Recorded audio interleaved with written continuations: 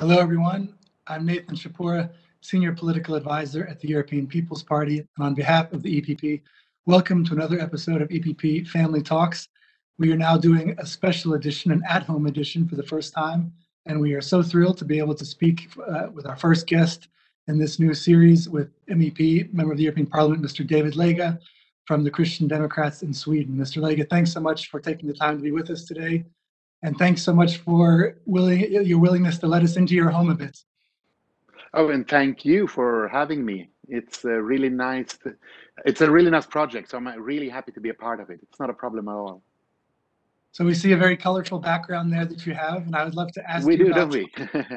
about some of those things. Just maybe first of all, tell us how you're doing, how you're coping with this lockdown, and maybe also where you're coping with this lockdown. Where is home for you? My home is in Gothenburg in Sweden. That's Sweden's second largest city on the west coast. So I just took everything out from my home studio and home office, trying to give you a bit more feel of how I live here as well, together with my family. So it doesn't always look exactly as it looks now. I usually don't have this scenery when I do web talks, but I wanted to show something different. So maybe the first question I would have is just over your right shoulder, this very striking image, this painting. What is this? What is this about?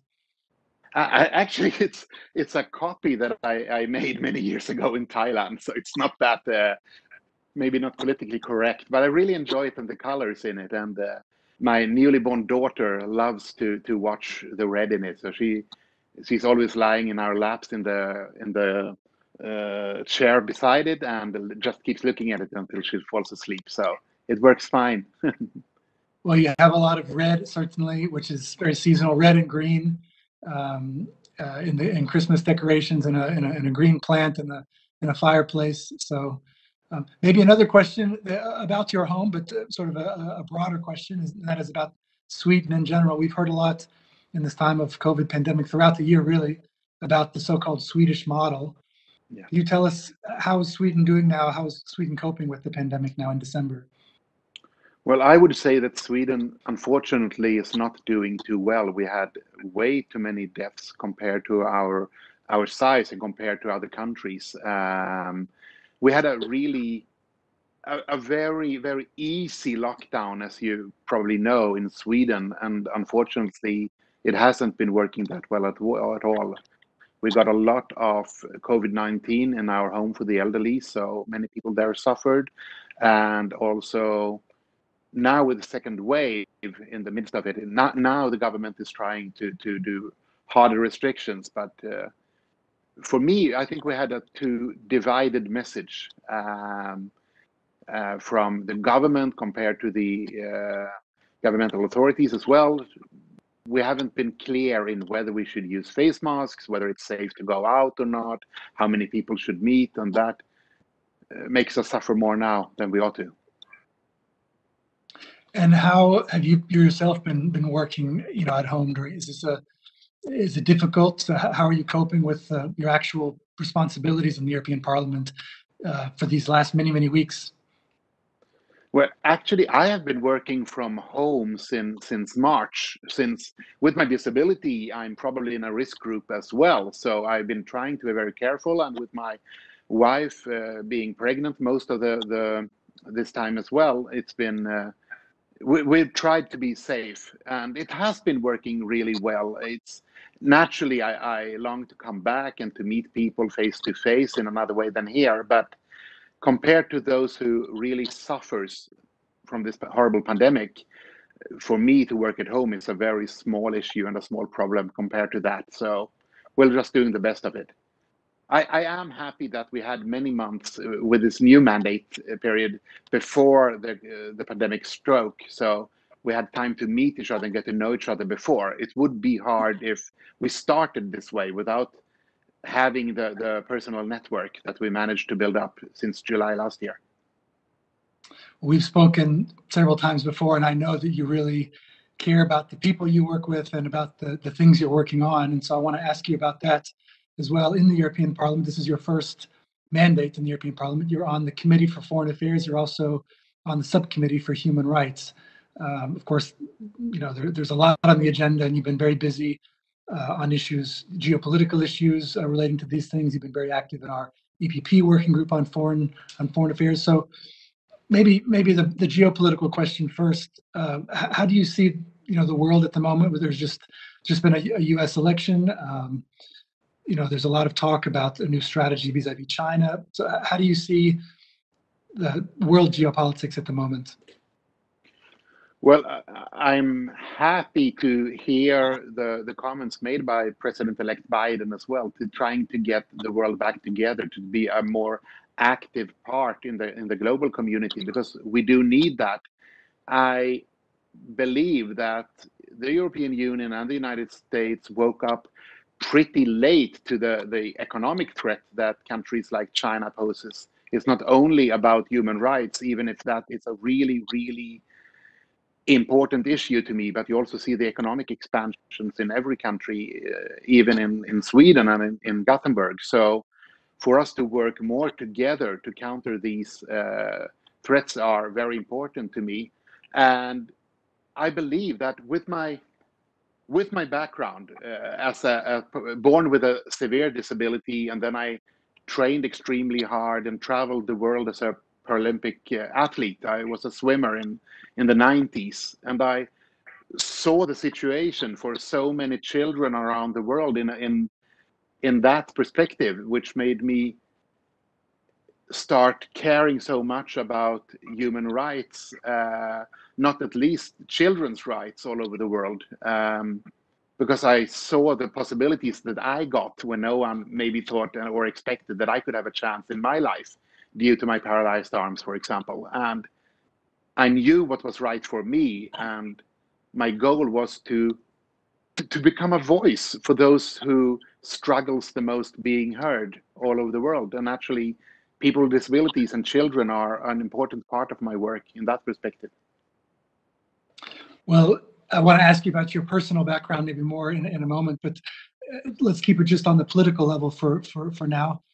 What tools does the European Union have to defend and promote human rights? I know you work on issues like this in many countries in the world. So what are some of the things that are being done and which can be done?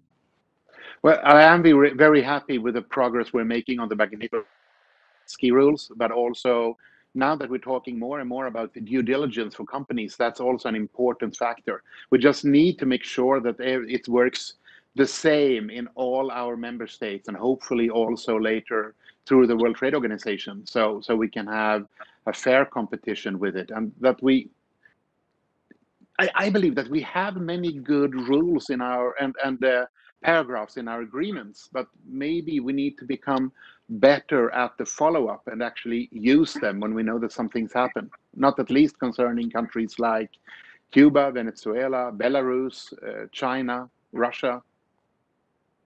And for anybody who doesn't know, what are the Magnitsky rules you're talking about exactly?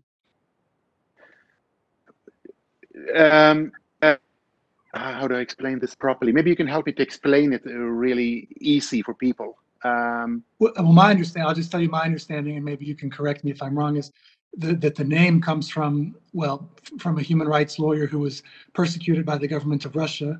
And it basically started in the U.S. and now the European Union is trying to adopt it, but refers to basically targeted sanctions against senior individuals, held responsible for serious systematic human rights violations. Yes. Is that basically exactly? And thus, by trying to or managing to do that, we affect the people who usually are not being affected by our sanctions. I believe that it is a very important instrument if we can find a way to incorporate it as soon as possible. And it looks like the majority is turning towards that. So I'm very positive about it. Well, very good, and I think a very important tool, as you mentioned, going forward. So that's your background. You said you were a swimmer, and I know, you were an athlete touring the world for many years. Is this something which you still do? Do you still swim, even during lockdown, let's say?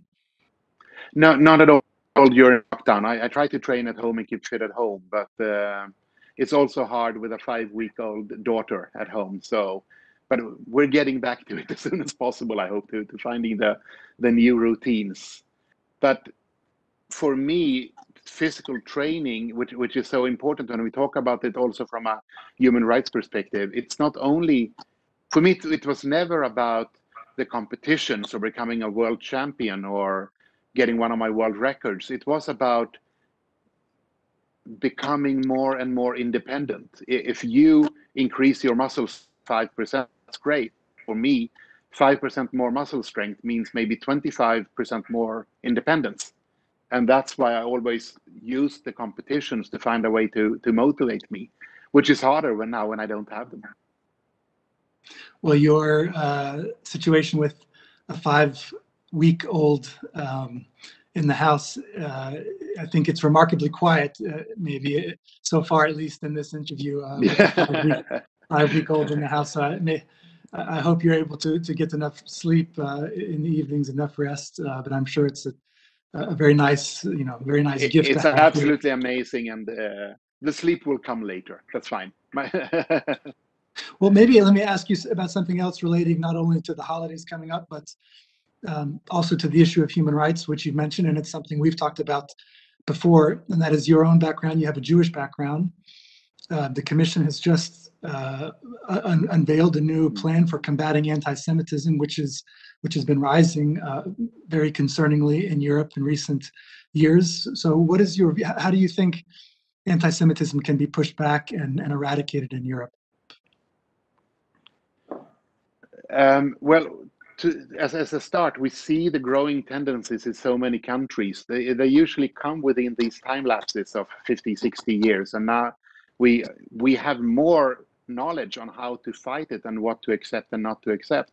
My background on my father's side is that my grandfather and my uncle, together with my grandmother, came as refugees in the late 60s from the increasingly then anti-Semitic Poland to Sweden, and built a new life here. So naturally, this is an important part of my identity.